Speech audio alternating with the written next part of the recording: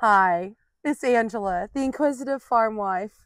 By the way, so glad that you're here with me as we do a little small garden harvest and a small preservation project.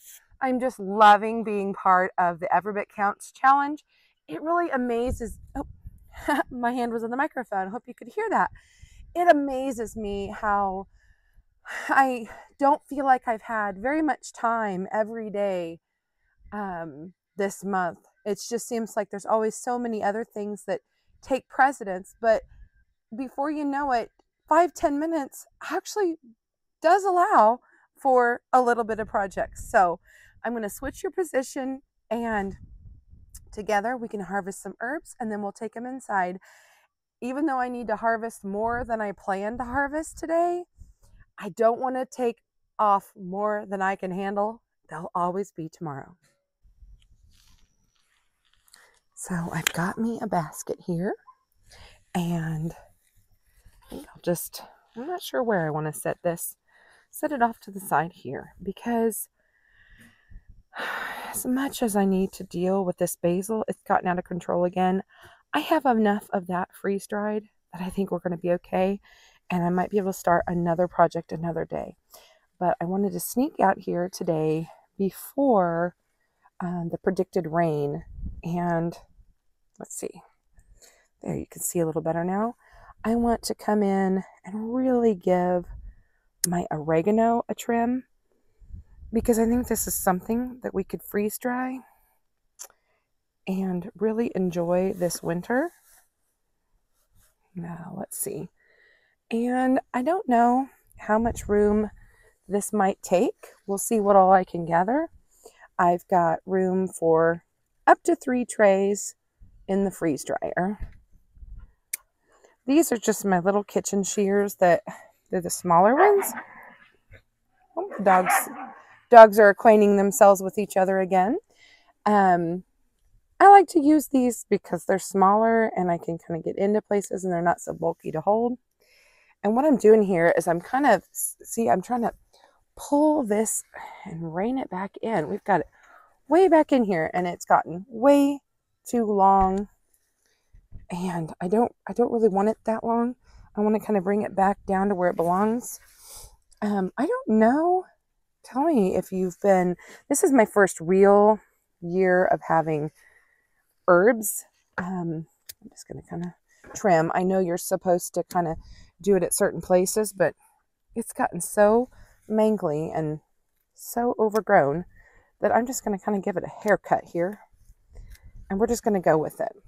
I think last time I was super careful, to like try to do it here, above a leaf or something, like that. And then that would signify new growth. However, we are so far out of control that I just kind of need to give a haircut to this plant. And look, we have grown up under some of these other plants, and I don't know that oregano really, I don't know that it takes on new root. I'm hoping one of you know. Let's see here what we've got. We're just going to we're going to go for it. I think I'm going to have enough for at least 1 tray of this. I'm wanting to just kind of trim it back to the original bush. So, wow. Yeah, definitely a lot here, I would say.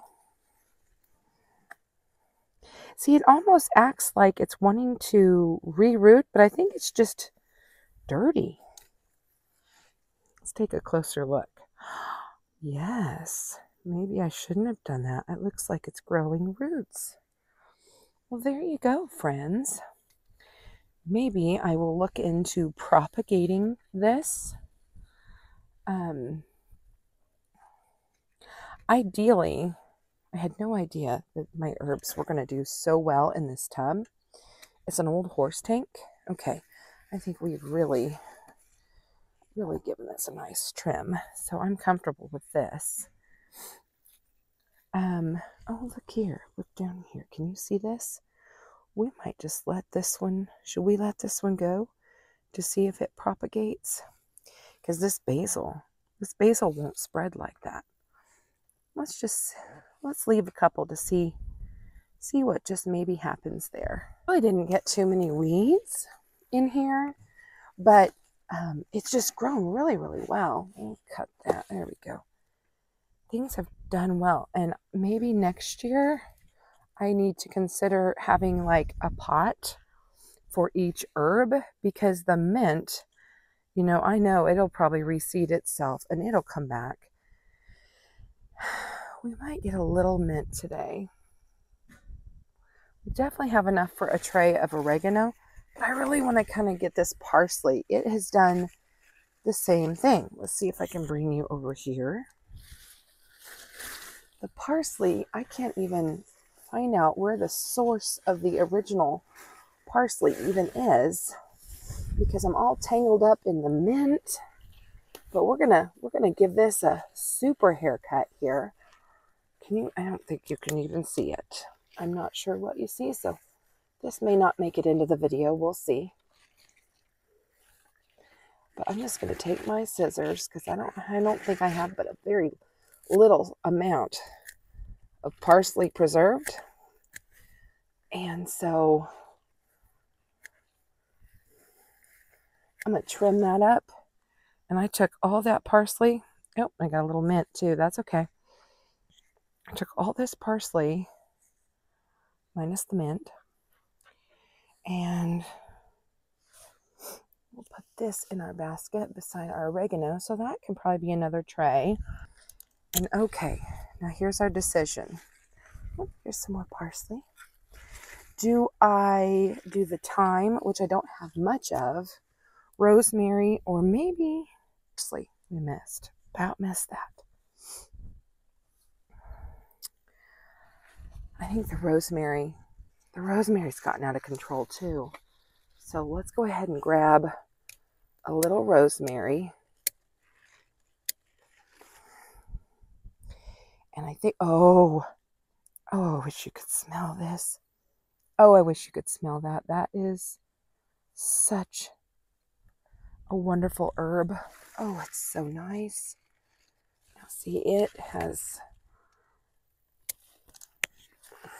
we're going to kind of trim it. Give it a good trim too. Oh, more parsley. Now looky here. I think it was trying to root also. I've got so much to learn about herbs. I'm so excited. This is my first year to ever really be able to grow them well enough to actually have a harvest. Now, I have two different kinds of thyme. I'm afraid the one has gotten choked out by the mint. Looky here. See this? It's not even hardly growing anymore. Look at that. I am so sad. So I'm going to leave it, and we're going to trim up this. See, it's getting taken over by the oregano even. This is lemon thyme. Oh man, what would you do with that if you had this? Tell me in the comments below. I think I'm going to freeze dry that on that tray with that rosemary. But I'm sad that my regular thyme has kind of gotten neglected. I'm going to let it grow for today. See what happens as I trim this. Get a little more of this rosemary. And we've got to come back another day and deal with the mint and the basil again. I just don't have enough uses. Oh, see, now look, we've knocked this off, so we might as well take it in. I just don't have enough uses for these products, I guess. Okay, I changed my mind. We're going to trim this back up. It's just gotten way out of control here. But isn't that a beautiful basket of herbs? Look at all these wonderful herbs we have. Just right here in my front yard. Okay, the basil's leaning over, but other than that, doesn't that look so much better? That was long overdue. Hey friends, we've been out in the garden and now I've got our basket of herbs and I'm so excited. Together, we're going to freeze dry some of these herbs, but I'm going to kind of separate them into piles. And after I do that, I'll bring you back in and share with you exactly how we're going to treat each of them and what we're going to do. Well, we had quite a few herbs in that basket now, didn't we? We have our parsley, we have some rosemary, we have thyme, we have oregano, and we have mint. I don't know that I'll do any freeze drying of the mint today. If I do, it'll be a very small amount. I have another project for that. So I think for now, I'm going to move it out of the way so that we can get some other things done. Well, go big or go home, right? So let's start with the largest bundle that we have. I have myself a small salad spinner. And so what I'm going to do is I'm going to take, and any of the spindly stuff, I don't even need to mess with it. But the rest I'm going to put a reasonable amount. What's a reasonable amount? I don't know. Whatever you feel comfortable with. Putting that in our salad spinner. I've got our sink right here beside us. Don't mind the dirty dishes. We've been working. We've been doing stuff. It's okay. They're clean. They're drying. We'll get those put away eventually. So take all these good pieces, and you can actually get quite a bit in here. Just make sure if you have any bad leaves that you take those out. See how it's kind of brown? We don't want those. Any of that yucky root that tried to start back up. We don't need any of that. So I think that we've got this, maybe one more bundle here. We'll stick in there. And then you know how a salad spinner works. Turn on your water.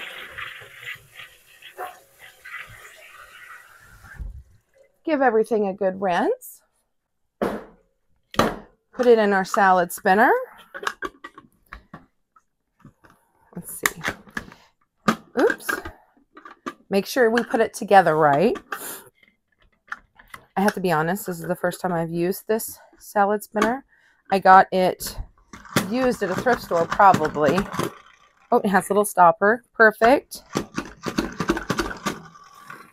And I thought this would be great for herbs.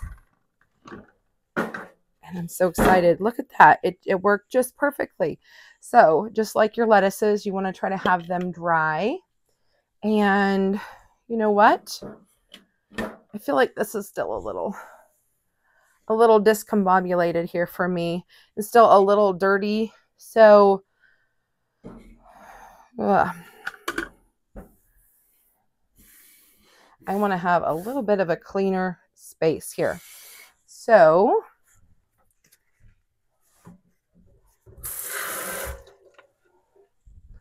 I'm going to clean this up.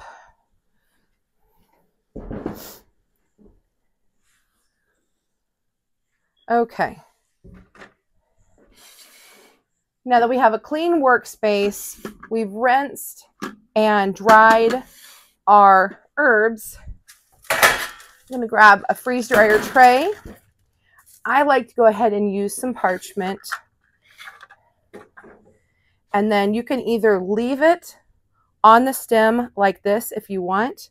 But honestly, oregano, it's pretty easy to just peel right off of there.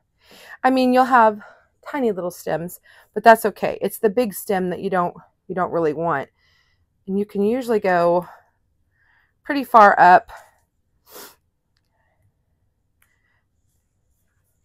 And that's it.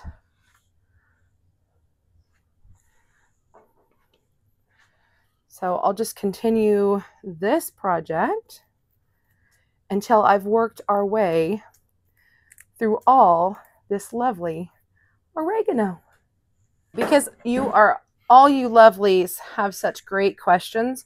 I know you'll ask me, well, can you take the flowers off of the stem before you wash them? So, you know what? We're going to do it both ways. See which way we like better. It's a nice long one. One thing about it, my hands, they smell lovely.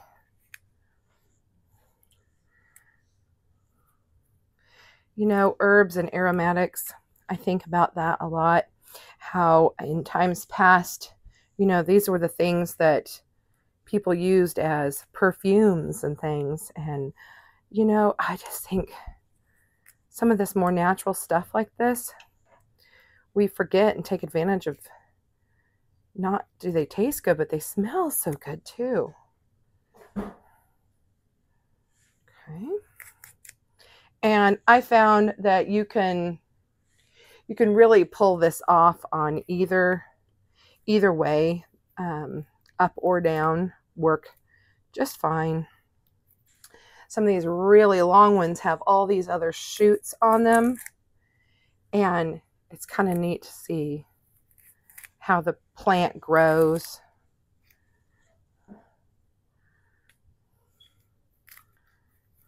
Nature just really amazes me sometimes.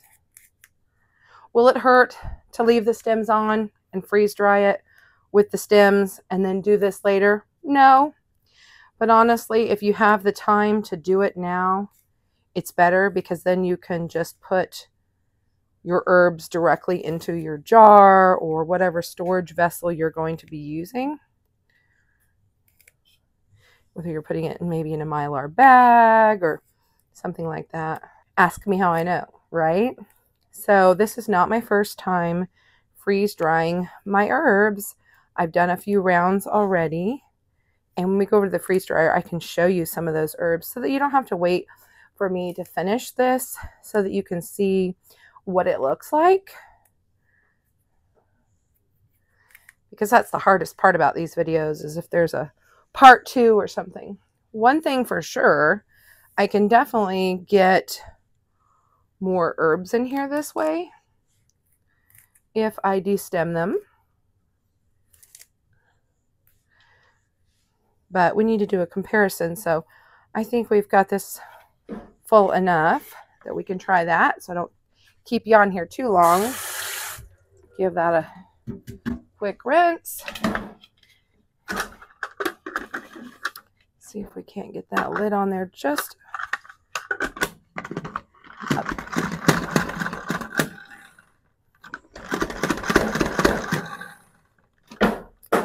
And looky there.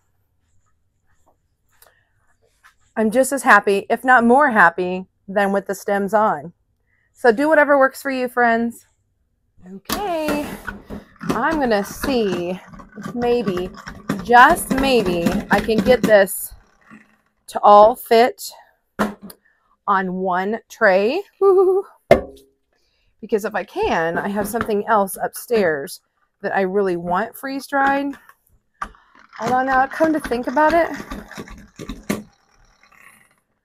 these are all room temperature, and what I have there is frozen. Well,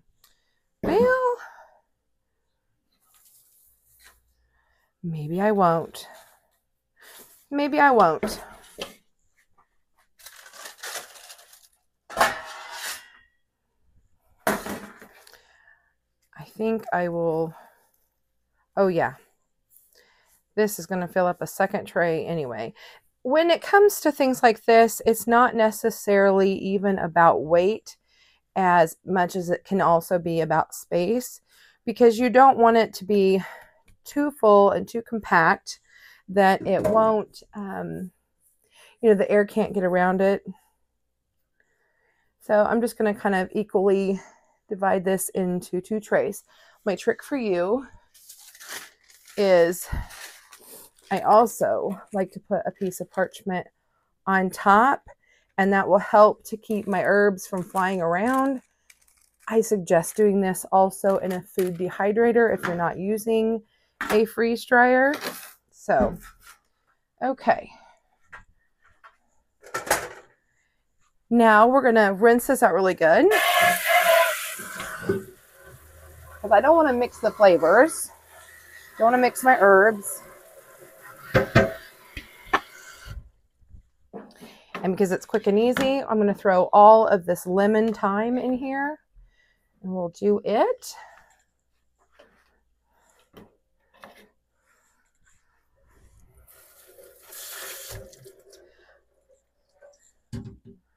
I had already kind of picked through when we were outside, so there wasn't a lot of dead pieces there. Let's go ahead and grab this out, have it ready, because I don't have a lot, and I was so disappointed. I really wanted to have some just regular thyme too, but that didn't happen. But that's okay. And because these are so small, I am not taking them off of the stem until after, oops, a little basil. I'm not going to take them off the stem until after we freeze dry it, just because they really will fly everywhere, and that'll just make for a bigger mess. And then my next small bundle is the rosemary. Same thing. Leaving it on the stem. Okay. Oh, I love the smell of fresh herbs, don't you?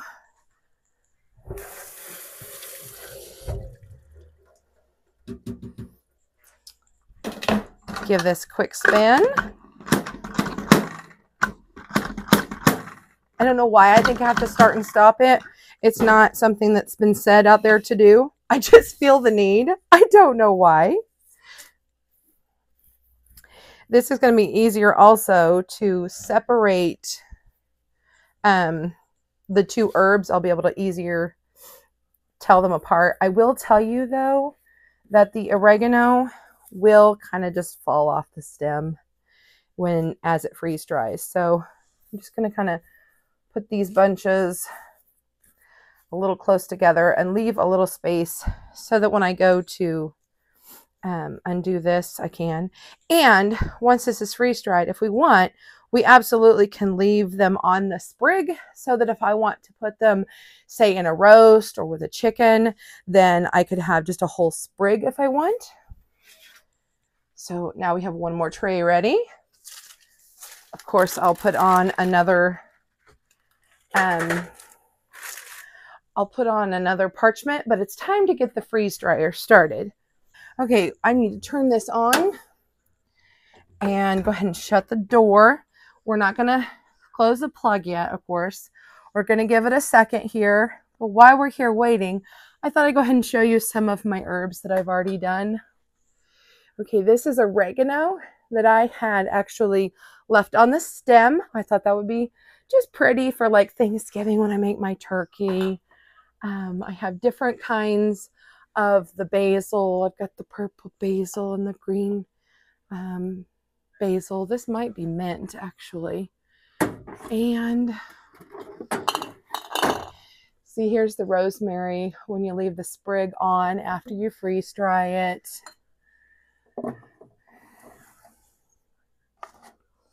Here is the oregano. That's regular oregano, I believe. Keep the lemons in the other jar.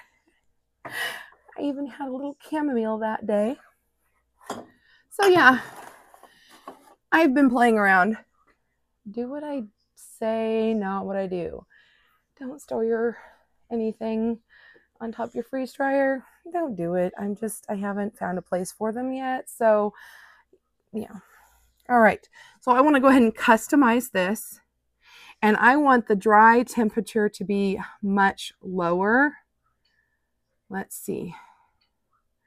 95 degrees is what I'm going to put it on.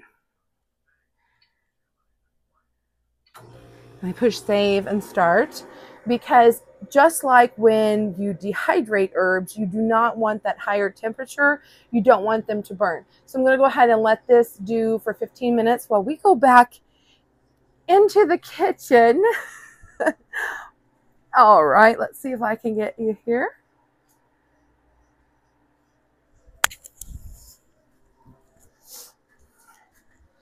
And so that gives us a bit to work on this parsley. And how I'm going to handle this is, if I had a pair of scissors, I could just pinch it off. Actually, I don't think we cleaned this out. Let's clean this out.